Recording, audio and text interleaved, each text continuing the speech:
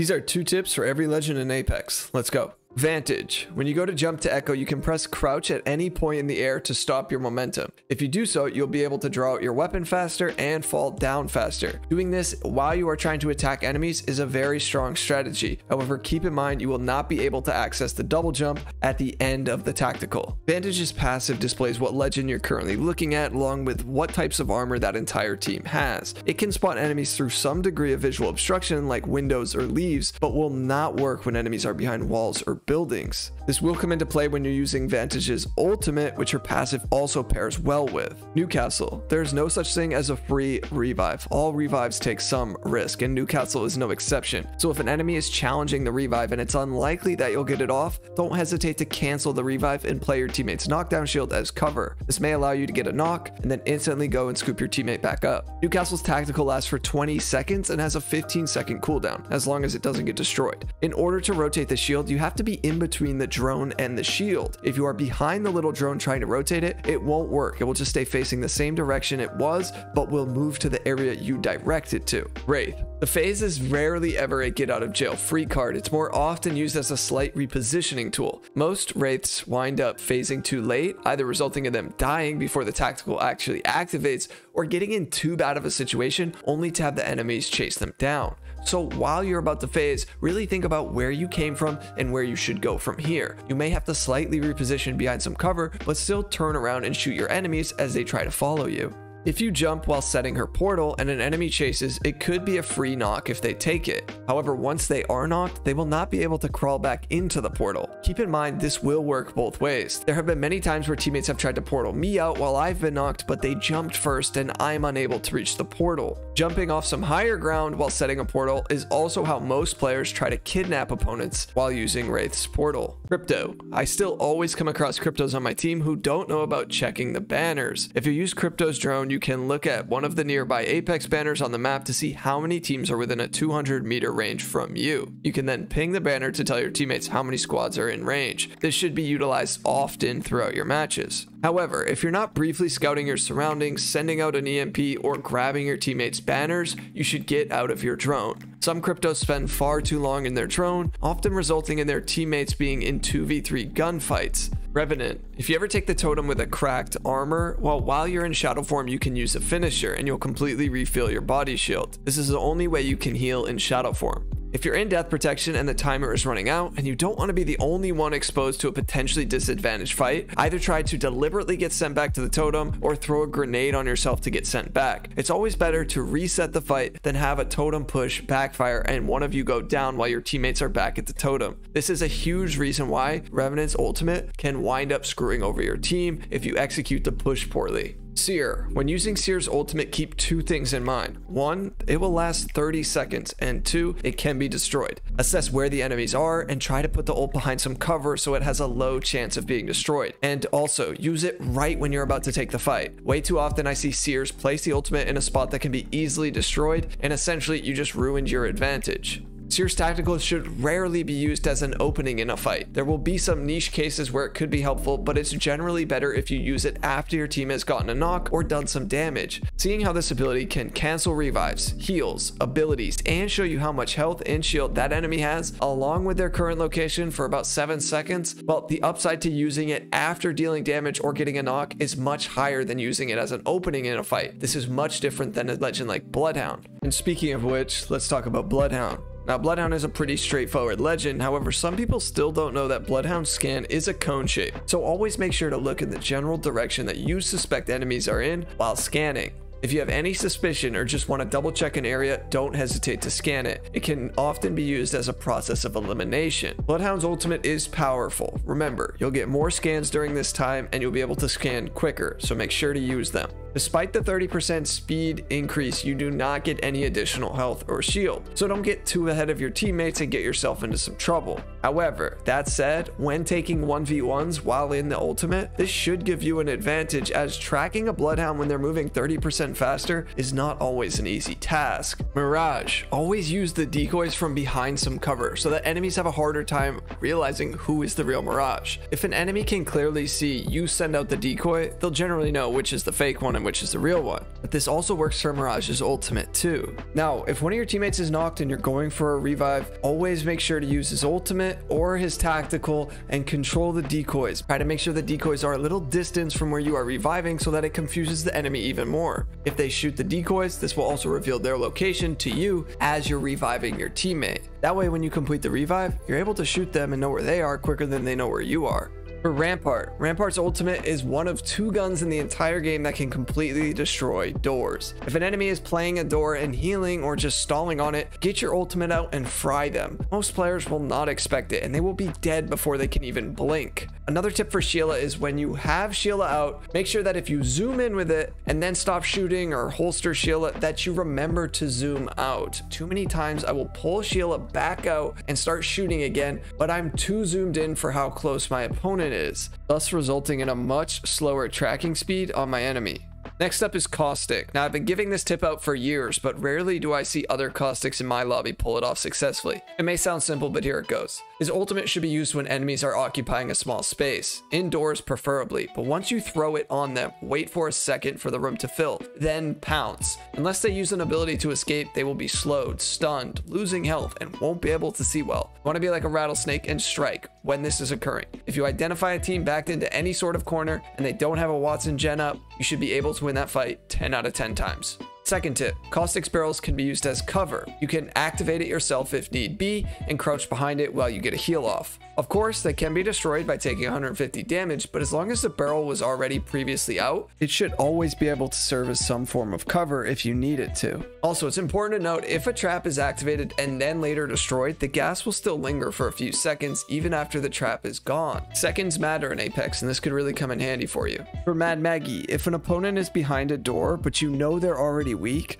you can elect to use your riot drill. However, if they back off the door, it will take time for the door to be destroyed. And if you then open the door to chase them, you may wind up taking damage from your own riot drill. So use this with caution in these moments. I have found that if an opponent is behind a door and they're not weak, or I don't know if they're weak, I'll always elect to use my ultimate if I have it. This will break down the door, push them back, and stun them. And this gives me a brief but solid advantage over them. Do keep in mind, with Maggie's new buffs that she received this season, her ultimate is able to take out just about every placeable object in the game. Things such as Gibby's Bubble, Rampart, and Newcastle Walls, and many other things. Watson, if you're anticipating an enemy coming through a door, place one electrical node on the outside of the door. Then go inside, block the door, and when the opponent is in front of the door, staring you down or trying to kick the door, connect the fence on the other side so that it zaps them and destroys the door. Then one clip them and laugh. When placing Watson's ultimate, always assess line of sight. Sometimes the gen could theoretically get shot from multiple angles, but always try to look for the place with the lowest probability that it will get destroyed. If you're not indoors, don't be afraid to place it down if you're transitioning in some open area and your team is forced to take a fight. Even placing it behind some small amount of cover like a rock or a tree could be all your team needs for it to assist with the fight. Pathfinder, if you learn to time pressing the jump button right when the grapple connects, it will lift you higher and give you more control over your movement. This should be used on about 90% of the grapples you attempt.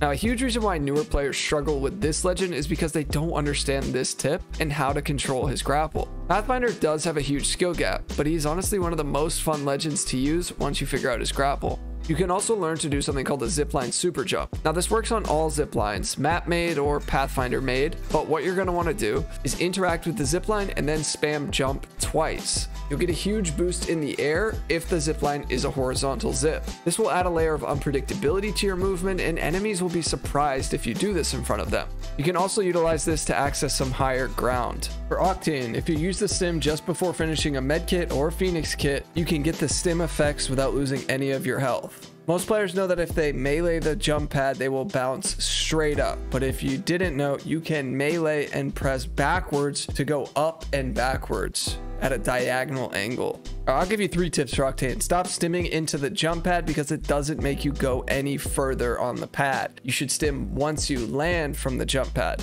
Bangalore, try not to smoke your teammates, particularly indoors. Now this is a huge mistake a lot of players make while playing Bang. They're usually doing it with good intentions, but the smoke can be so disorienting for players that most would prefer you not to do this. Of course, there will be some small exceptions to this tip, like if your teammate's running out in the open and they need to cross from point A to point B and they're taking gunfire. But by and far, try to avoid smoking your teammates. Bangalore's passive is a reactive one that responds to enemies when they're engaging with you, so utilize the short-term speed boost whenever you can, either by running for cover or returning fire with the increased speed as it makes you a difficult target to hit. Lifeline is another one of the initial legends who feels pretty simple to use, so there aren't too many advanced tips for her per se, but I still see common mistakes. The best lifelines will multitask with their health drone. They will place it behind some cover, continue fighting, or place it and heal their shields at the same time. They may throw it down after armor swapping and they can heal while looting, or throw it down right after they stick a revive so that drone is already out to assist the teammate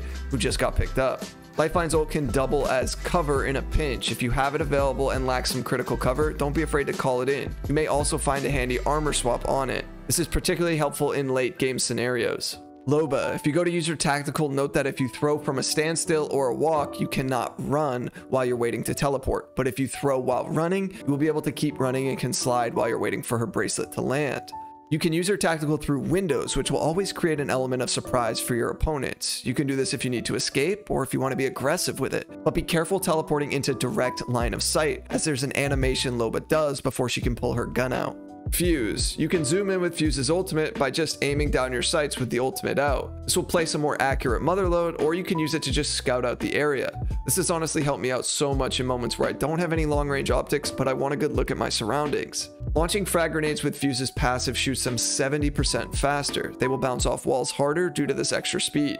You can use this to your advantage to damage enemies with a good old bank shot, but never try to use vertical frag grenades with Fuse's passive, as they will blow up in the air well before they come back down to land. Instead, if you want to throw a vertical frag grenade, toggle the grenadier off and then throw the frag grenade. Then once you're done, toggle the passive back on. Ash. Make sure to scan death boxes to find remaining enemy teams. I've played with so many random Ashes that don't know they can mark death boxes. Yes, you can use your mini map to see where people just fought, but once you walk up to a death box, there will be a prompt for you to mark remaining enemies. So once you mark it, it will ping the enemies, and if they are far from you, you can reflect on your map key to find exactly where they're at. The ping won't last long, so keep a mental note of it. However, on the flip side, it's important to know that marking the enemies lets them know they have been revealed. So if that team has only killed one team during that match, they will have a pretty good idea of where you are at too. Any player who takes an Ash portal will face in a predetermined direction. You can use this to your advantage by immediately walking backwards after exiting your phase to take any enemies who follow you by surprise. This tip only works if the enemies cannot see the other half of the portal. You obviously don't want to be walking backwards if they just have line of sight on you and see where you're at. Gibraltar. When playing as Gibby, you should always carry a shotgun. You want a single fire weapon with a high damage per second for bubble fights. Automatic weapons in a bubble fight are extremely awkward and not nearly as effective. Most bubble fights revolve around shooting, playing cover, shooting again, and then repeating this process. Having an automatic gun while you're trying to emulate this process will not always work. You should nearly always aim down sights while playing as Gibby. The additional 50 HP you get from his gun shield passive is extremely strong in 1v1s and has a very short cooldown. This reason can also make playing Gibby feel sort of awkward. Most players aren't used to aiming down sights this much up close, but if you can get the hang of it, it's worth it. You should also practice making wider strafes, as Gibby has the largest hitbox in the game, so smaller strafes aren't nearly as effective. Horizon. If a Horizon uses her tactical to block a doorway and you need to get through it, all you have to do is slide through the door and the gravity lift. If you try to walk out, the gravity lift will block you from going out and just probably send you into the ceiling, and depending on the circumstances, could be very bad for you and your team. Now, despite the recent nerfs to Horizon's ultimate, pairing it with throwables is still very effective. You can throw the ultimate at doorways. If you know enemies are behind it, it will blow off the doors and then you can nade spam them. Or you can just ult the side of a building, as this ability pulls through walls. Try to always pair this with some other damage dealing component. Valkyrie. While using her ultimate and being shot at, you can make small curves in the air and also utilize skydive emotes to try to avoid getting hit. This is even more valuable now given Valkyrie's recent nerfs.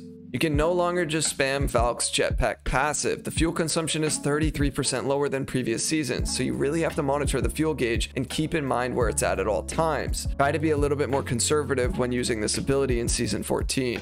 Oh, and speaking of which, if you're interested in 5 tips to reach diamond rank, well, I covered everything in this video here. Thanks for watching. Peace.